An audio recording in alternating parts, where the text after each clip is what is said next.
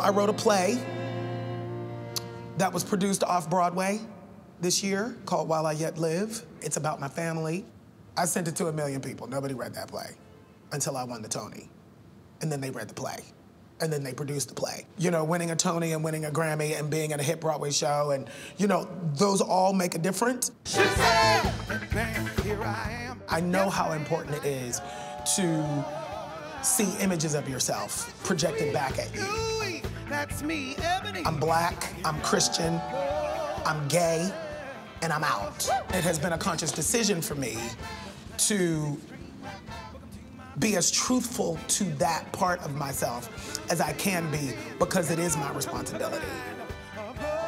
Kinky Boots has placed me in a position where I can be that light to somebody else, and I'm really grateful for that. You know, because it does save lives, and it does change lives, and it does make a difference.